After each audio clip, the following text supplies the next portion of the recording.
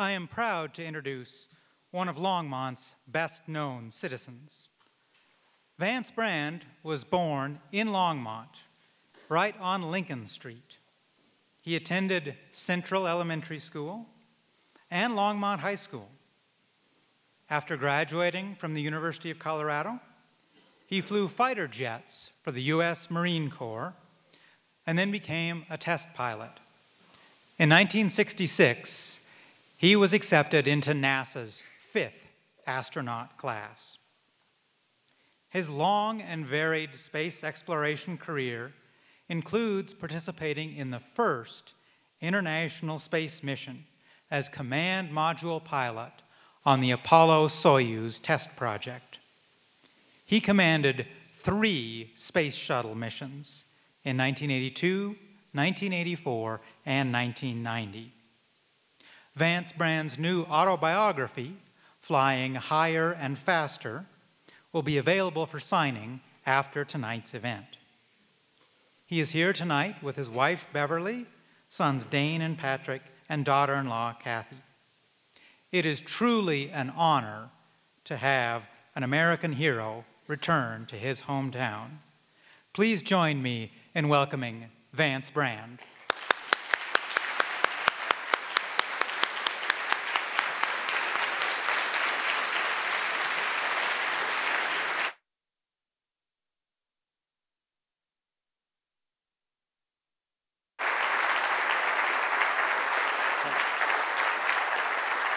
Thank you very much. It's wonderful being here back in Longmont. Before I start, I'd like to have my family wave, family members that are here that Eric just mentioned.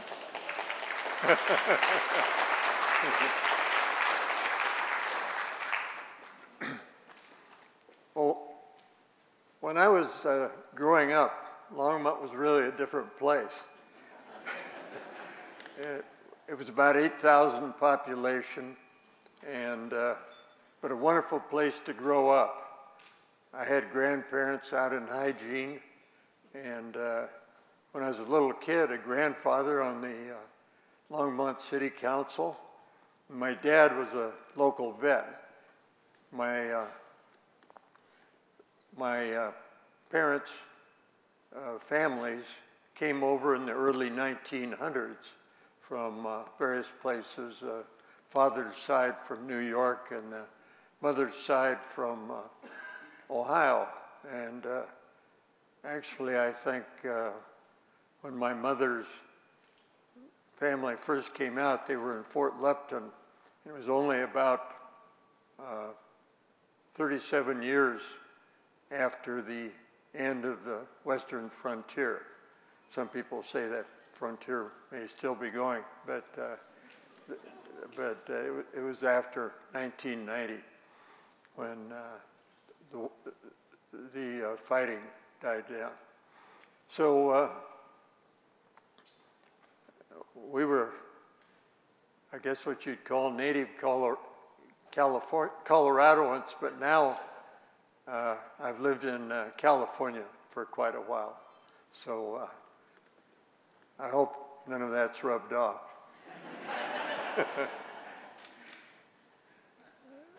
I would like to show you a film, but before I do, I'll narrate the film. Before I do, I'd just like to say that I was very lucky in life because had I been born 20 years earlier, my profession didn't exist, that of astronaut. And of course, now there are astronauts, shake a bush and an astronaut falls out. But I was going through my old yearbook, graduated from high school here down on Main Street, the old high school, in 1949. And it was, I was going through a page of the book that sort of said, what are these people going to do in life? And I read that, and I came across my name, it turned out that it said that Bob Akers, who was a classmate, would open a machine shop, and he would develop a space engine that didn't require any fuel, and it could go to the planets, which is a great idea.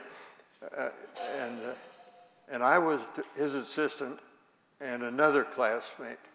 So at least I got into the space business, but didn't develop any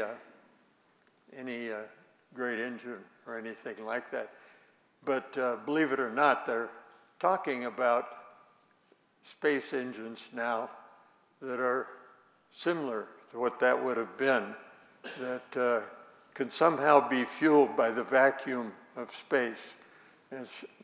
It's not a sure thing yet, but maybe in 100 or 200 years we'll have marvelous things like that in space. Well, when I left Longmont, went to CU, and from there into the Marine Corps, and I really didn't think about flying in my life until I was at Cherry Point, North Carolina, on an early Marine Corps assignment. And jet airplanes, which were fairly new back in the early 50s, were taking off, fighter airplanes. And I thought, man, I've just got to do that. I was very lucky, although I was completely confused about what I wanted to do in life until the age of 22, when I got to that base and I saw those airplanes taking off. I just wanted to do that. And from there on, it was going to machines that were flying higher and faster, and ultimately space machines, which fly pretty high and go pretty fast. Well, I'm sorry that I won't be around for the next 100 years, because I think marvelous things may happen in the exploration of space. It all depends upon the will of the people of this country and of the world. And I think there's a good chance that in the lifetime of some of the children, that are alive now, that they will witness somebody walking on Mars. We're doing marvelous things in space with drones, but the big thing in the future, I think, will be taking people into deep space. Well, as Eric mentioned, my career in NASA amounted to being first in the Apollo program and helping develop that, being on an Apollo backup crew, and but the guy I was backing up didn't break a leg or get the measles, so I didn't get to go to the moon. But I did get, after Apollo-Soyuz, to link up with the Russians, or the Soviets, as we called them back then, in 1975. I flew the shuttle, and we had 3 great flights, so you'll see some of that in the footage that's coming up now.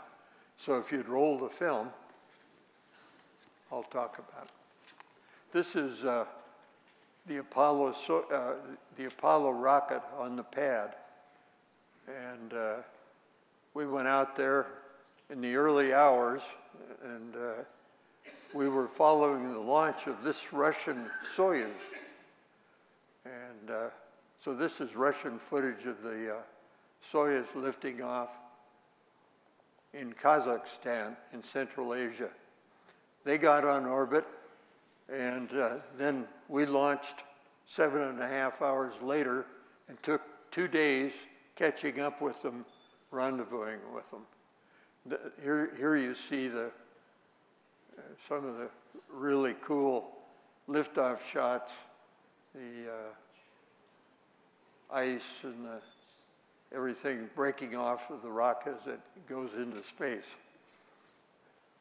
We had a good crowd there. My parents were in that group, and quite a few people from Longmont, as a matter of fact. After 2.5 minutes, the first stage dropped off, and that's what you see here. And it only took about 9 minutes to get into orbit. I forget, it was 8 to 10 minutes. And then we, as I said, spent 2 days catching up and finally rendezvoused and docked with the Russian spacecraft, which is what you see there. This is ours.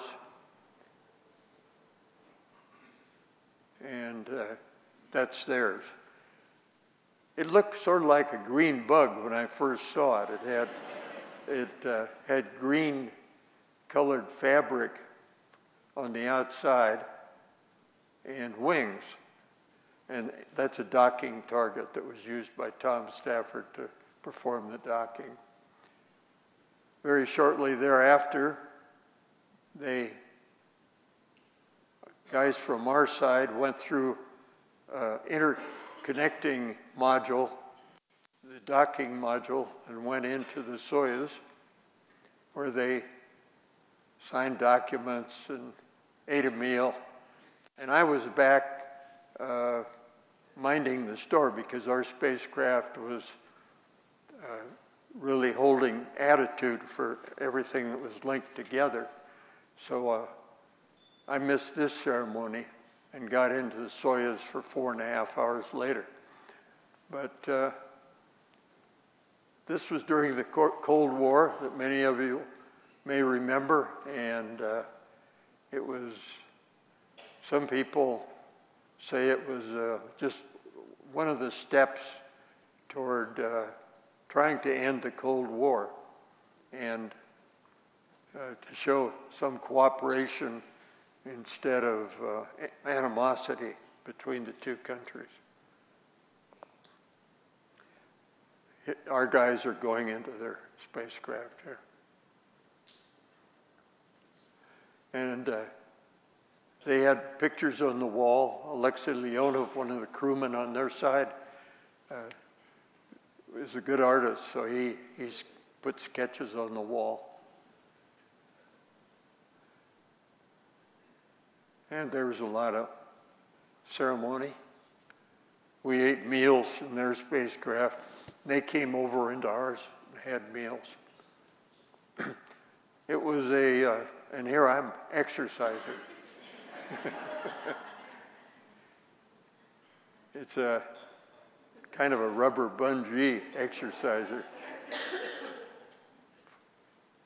And finally it was time to leave.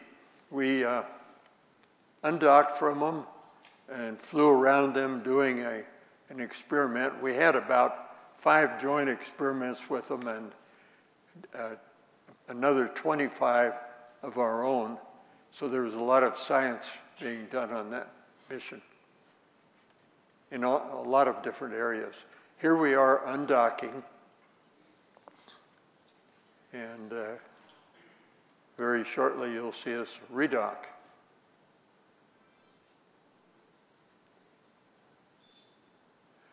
This was a command and service module.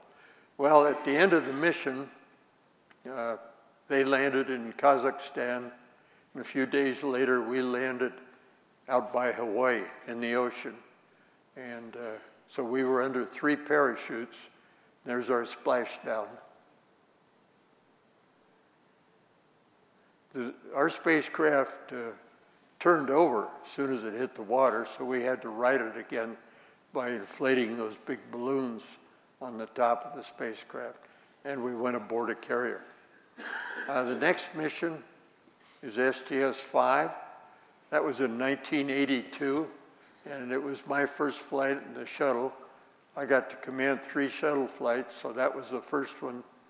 our job, well, it was billed as the first operational flight of the shuttle.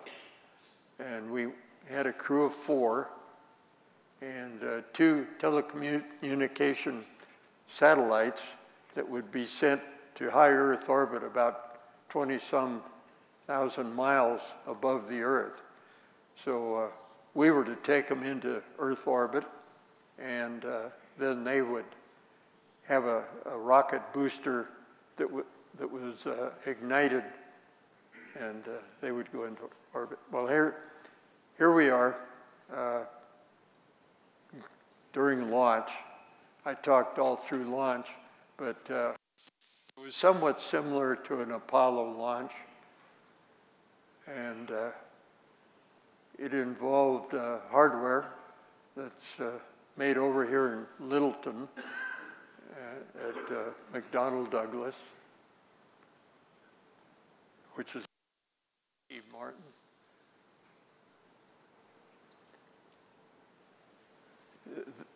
On the way up into orbit with the shuttle, those solid rockets burn out. There are 2 of them, and they peel off. And once on orbit, then this is the deployment of one of our satellites. Everything worked very well, and we were just elated by the mission.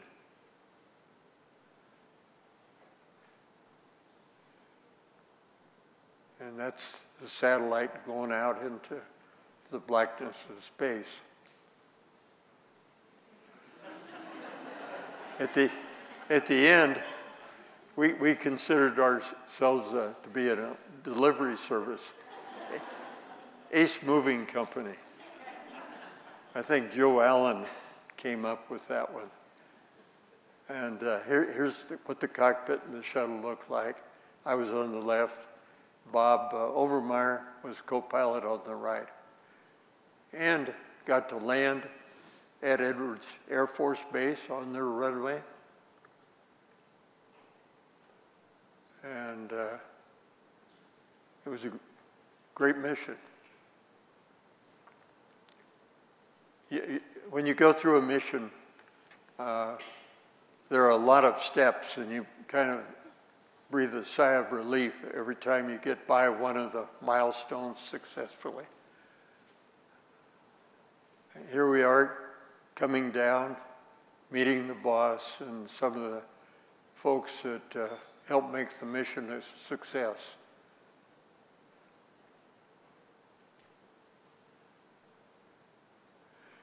Interestingly, you're about 2 inches taller after you come down from space. But that only lasts about a day. Okay, the next is going to be STS-41B, which was a flight in Challenger. Challenger and Columbia were both lost, but this was my Challenger flight. And here's liftoff. Once again, beautiful photography of a momentous event. There's a lot of shake, rattle, and roll. And so it's the first time you experience it, it's especially meaningful. Once on orbit, here I am going up a ladder, except you don't need a ladder up there. And we had a lot of spacewalks, EVAs, what we call them. And this is Bruce McCandless, who currently lives up in the mountains west of Denver. But back then, he helped the contractor develop the MMU, which was a backpack for flying out into space. He went out, he and Bob Stewart, the first Army officer to fly in space, went out 100 yards away from the spacecraft with no ropes attached. They just had propulsion in their backpacks. And here's the landing. It was the first landing at the Kennedy Space Center in Florida. And it's much the same as landing at Edwards. The only thing is the terrain's a little different. And you have to make sure all the alligators and wild pigs are scared off the runway.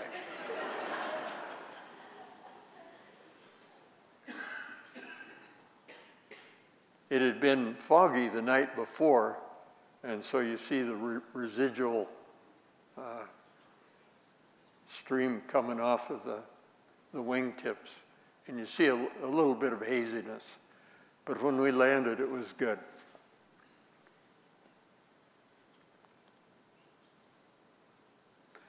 The runway there is 3 miles long, so you don't have to sweat putting on the brakes too early. And my last mission was in 1990, just before the Gulf War, and that was in Colombia again. And this was a night flight. So during launch, we got to look around and see that part of Florida that was being lit up by the rocket blast.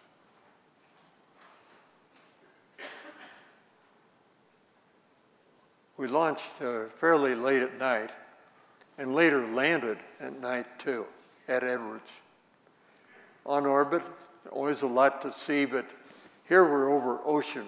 So, and if there are clouds, of course, it's hard to see anything, but most of the time we were over clear areas, it seemed. Can't capture it, but sunrises and sunsets on orbit are beautiful, multicolored. Here we're opening the payload bay doors so that we can work the telescopes.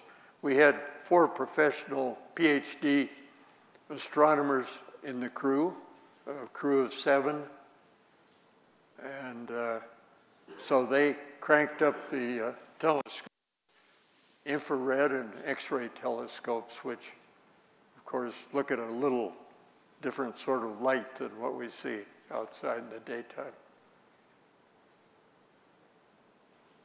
We would generally maneuver on the lit up side of the Earth so that we were pointing at a star or galaxy or dust cloud, whatever we wanted to look at. And then they would do their work when we went into the dark side, on the dark side of the Earth. Of course, it only took 90 minutes to go around the Earth. And so they had probably 40 minutes or so at least to do their science. Now, before we could re-enter and come home, we had to check out the elevons and other systems to make sure that this machine would work right as an airplane as well as a spacecraft. And here we are doing that. And my hair's a little out of control there. In weightlessness, you need to put something on it. And we landed at Edwards at night, about 10 o'clock at night. And here we are rolling out. This picture was taken with infrared film, so you can see the light parts of the vehicle are still hot. We came down, met the boss as usual, and that was about it. We had briefings after that, and that was my last flight into space.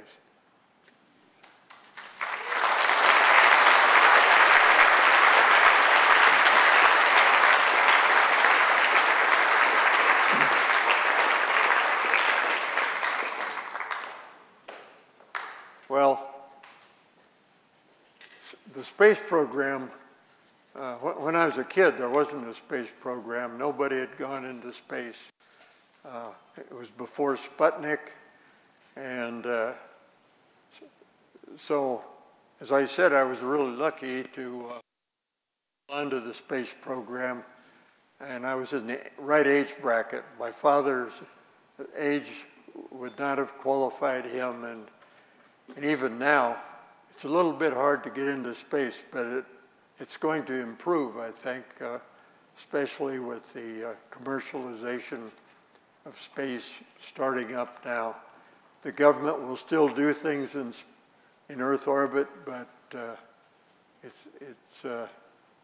eventually I think we'll have quite a few people up there. And I'm sorry that I can't live for another 100 years, because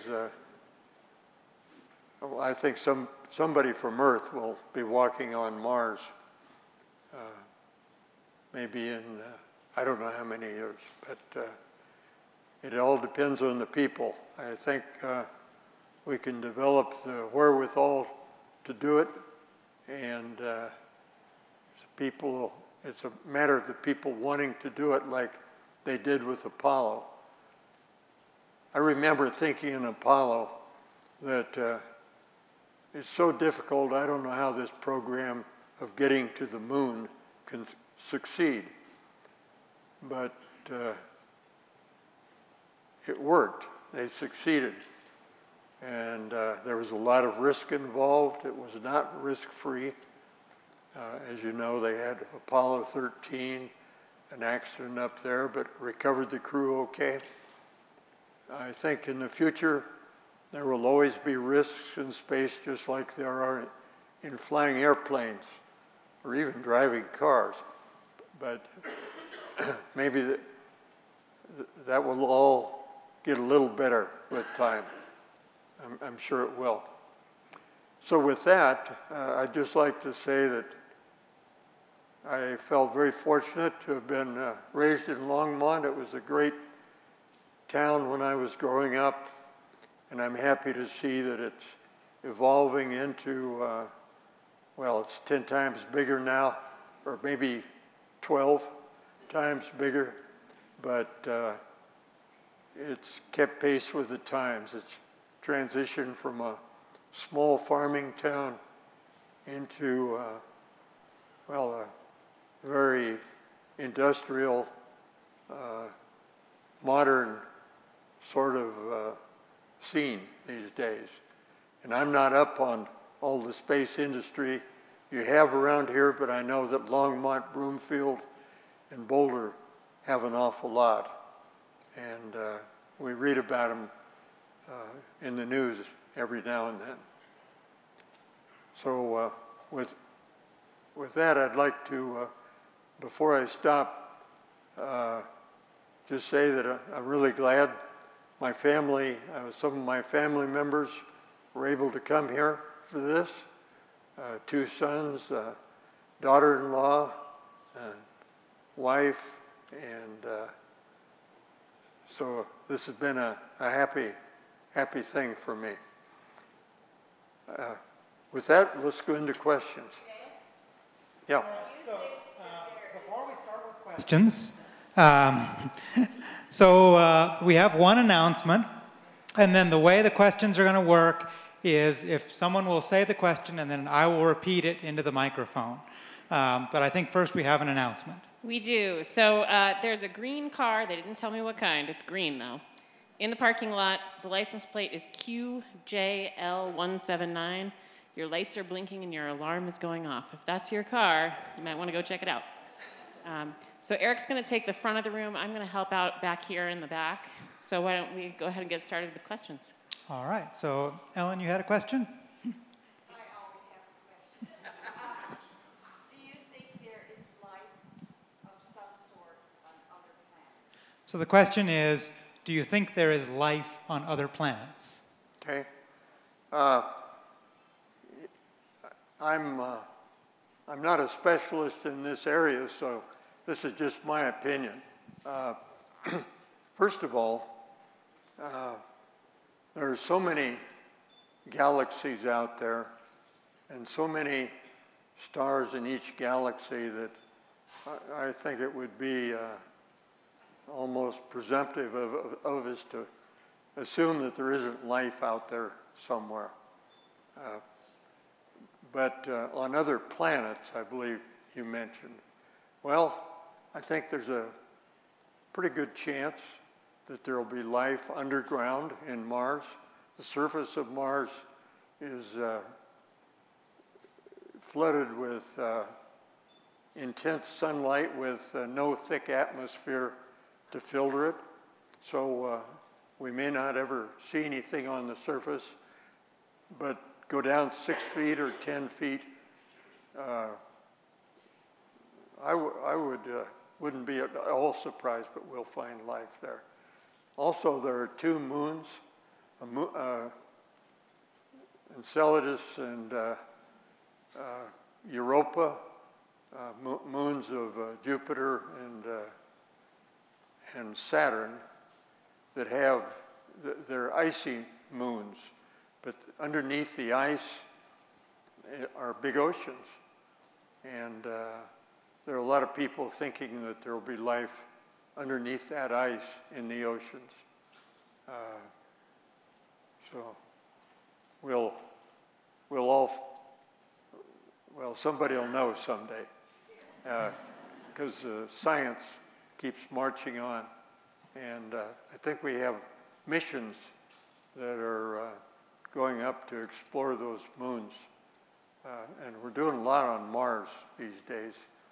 You know, we've had several successful Mars robots, and so we're learning a lot about Mars. So answers my opinion, yes. All right. How about one from the back half? Way up here in the very back. What's your question? What did you have to eat when you visited the Russian capsule, and what did you serve the Russians? The question was, what did you have to eat when you visited the Russian capsule, and what did they eat when they visited you? Well, I'll start with the last part. We had all a big variety of types of food on our spacecraft. We had a lot of freeze-dried stuff. All you had to do is add hot or cold water to it, and you could come up with everything but no leafy salads or anything like that. We also had military rations, and for some of the later shuttle missions, we had fresh fruit. We had apples and oranges and things like that. On my last mission, that was very tasty, and it went very well for about 3 or 4 days. And then the stuff started to rot. And it smelled so bad that we had to put it in a sealed bag and take it back to Earth. But now the other first part of the question, when we went into their spacecraft, they had a lot of foods that they were still eating out of tubes like toothpaste tubes. They had fish and borscht, which is a beet soup, and things that most of us aren't too familiar with, but which in our training before the mission, we'd learned a little bit about, so their food was good too. Yes, the young woman. Could you tell us about your helicopter flying? So the question is about your helicopter flying. Oh, well, I have 400 hours in one of the early helicopters. At the time, everybody in the Apollo program, which I was a part of, was getting to learn to fly helicopters because we thought that the skills would transfer over to landing the lunar vehicle. And so, yeah, I have those 400 hours, I really enjoyed flying the helicopter. It's different, but it was fun. Okay, another one from the back. How about this gentleman right here? So I'm curious, which ride did you like better, the Apollo or the shuttle, as far as smoothness? And which one was your favorite? So the question was, which ride was best, the Apollo or the shuttle? And which was your favorite, correct? Okay, Which was smoothest? I'm going to cheat on this answer. If I was going to the moon or into deep space, the shuttle wouldn't work, and the Apollo was a great vehicle. It had a computer back in those early days, and you could do things with it, some things that you couldn't do with the shuttle. If I were to be in Earth orbit, I liked the shuttle because you had wall-to-wall windows. You could see out a lot. You could, if you were coming up on something like Gibraltar or Dakar or Cairo, somebody in the spacecraft would say, "Hey, I see Cairo," and then everybody would break away for a couple of minutes there and just look going over it. And so the other thing about the shuttle was like flying an airplane, especially when you land. So I like that better than plopping down in the ocean under parachutes. Right, yes. Yes, right here. If you could go back to space, would you do it again? Would I do it again? Well, I couldn't pass the physical now, but if I certainly would if I could pass the physical. And I thought each space flight was a challenge, and I enjoyed the flight and the challenge. So I would, yeah. Back. But not to Mars. I wouldn't make it that. I would have gone to Mars 20 or 30 years ago, but not now. All right back here in the very back. What's your question? This young lady would like to know how many spacecrafts you have been in. I guess it's 4. 1 Apollo and 3 shuttles. Well, if you say spacecraft, it's 2 shuttles, because I only flew Challenger in Columbia. And so then if you add in Apollo Soyuz, that makes it 3. So we probably got time for about 2 more questions. All right, over there, yeah, young man.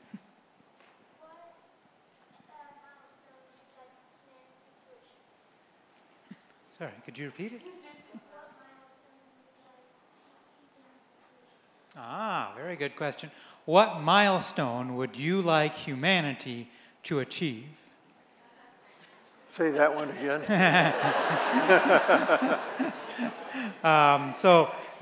Looking ahead, well, what do you think are some of the next milestones that humanity is going to achieve in space? Oh, sky's the limit. We can't dream of everything yet.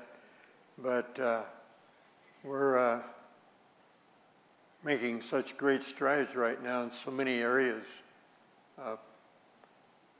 And so we can't even imagine what it's going to be. But I think going out into deep space more with people will be one of them. And the other thing is, I don't know if anybody's noticed, but we completely rely on satellites and other things we have in Earth orbit now. We have, it's just as if they took away the internet, we'd be in trouble. And if they took away Earth orbit vehicles and satellites and stuff, we'd be in trouble there too. So the real answer is I can't even imagine the things that are going to happen, because I get surprised about every 10 years when something comes up that I had never dreamt of, like 3D manufacturing. That's a good example. Who would have thunk it? And looks like time for one more question from the back. Yeah. Okay, and your question? She says, "Hi, I'm deaf. Can a deaf adult be an astronaut?" She would like to know if a deaf adult could become an astronaut, someone who had hearing impairment. Not yet. Maybe in 50 or 100 years, who knows? But right now, the requirements to become an astronaut, be it in commercial or military or civilian government like NASA, is the requirements are pretty high. But I think that'll change. Right now, we have mostly engineers and people like that, scientists that are in orbit doing their thing. But in time, we may have poets and people of various persuasions up in space.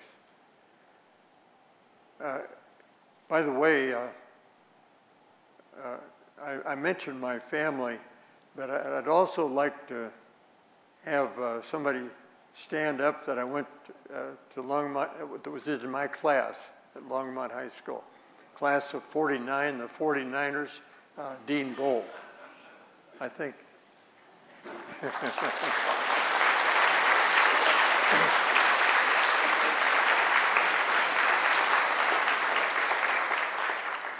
And we have some farmland near Longmont, and so the people that are renting that farmland from us are Arnold and Pat Turner, so wherever they are. There we go.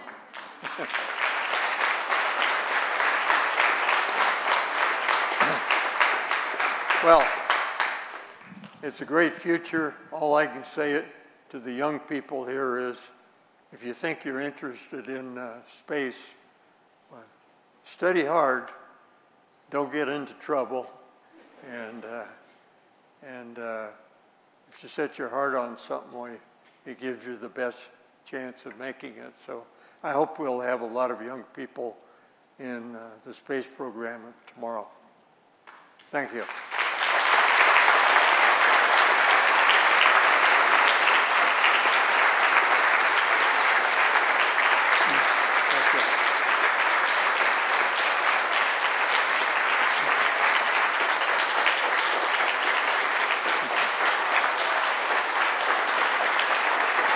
Thank you very much.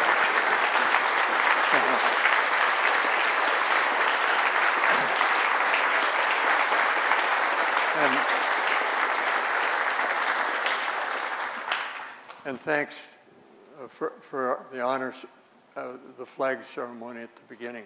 That was great. Okay. So the book signing will begin in a few moments. Once we are set up, it will be out in the atrium. Vance, if you want to come across this way.